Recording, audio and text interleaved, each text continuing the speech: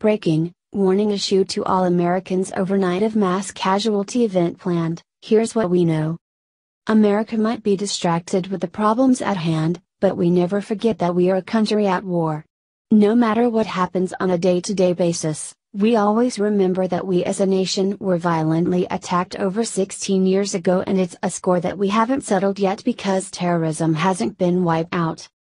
The rise of the politically correct movement and its acceptance of non-radical Muslims has somehow allowed them to worm their way into many places that they shouldn't be, such as government. That is especially troubling, considering that the threat from the Islamic faith and its admonitions to kill is far from past. In fact, according to top administration officials, the smaller attacks that we've been seeing in recent months are just a ploy to keep their members appeased while they plan a 9/11 scale attack. Daily Mail reports that the U.S. security chief is warning not just all of us, but other countries as well, to be vigilant. Islamic State fanatics and other terror groups are planning another massive attack on the scale of 9/11, a top U.S. security chief warned today. Elaine Duke, Donald Trump's acting Secretary of Homeland Security, said jihadists were using crude knife and van attacks to keep their members engaged and their finances flowing as they plot another big explosion similar to the September 2001 atrocities.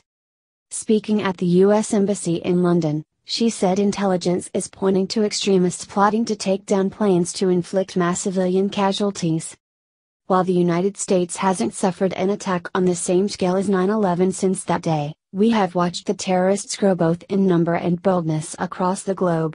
Our war on terror in the Middle East might have overthrown some open leaders, but for every open leader that threatens the United States and is eliminated, there are 3 more willing to take his place in the holy war crusade. Mrs. Duke said ISIS is currently in an interim period focusing on a much bigger endgame. The security chief, who has served 3 U.S. presidents, said, the terrorist organizations, be it ISIS or others, want to have the big explosion like they did on September 11. They want to take down aircraft, the intelligence is clear on that. However, in the interim, they need to keep their finances flowing and they need to keep their visibility high and they need to keep their members engaged. So they are using small plots and they are happy to have small plots. She added, creating terror is their goal, and so if an attack, a bladed weapon attack, causes terror and continues to disrupt the world, but does not mean they've given up on a major aviation plot. If you've gone through airport security lately, you know that the Transportation Security Administration has cracked down on possible threats in a big way since way back in 2001 when we were first faced with this problem. The issue at hand is that no matter how much we increase security, human ingenuity increases with it. According to Duke, who is President Trump's acting Secretary of Homeland Security, there's even a distinct possibility that any plan could be blown up using a laptop, and that's just one of the many possibilities that she mentioned. She said the free movement of goods and people means security has to be tightened in individual countries around the world. She said, the laptop is one of the many aviation threats. We will never be comfortable and we will always be evolving.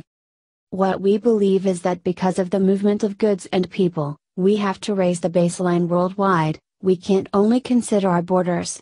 Mrs. Duke went on, we think the level of terrorist threat against the United States too is extremely high. I think that it is challenging for you because you have the proximities to other countries, the ease of movement from some of the terrorist safe havens is a little easier for you, but we feel the terrorist threat is very high in the United States. The troubling thing about Duke's statements isn't why or how, but when. She believes that another large-scale attack is going to be coming to us soon. We might not see it coming. This is the big reason that the United States, and other free countries like it, need to crack down on potential terrorists.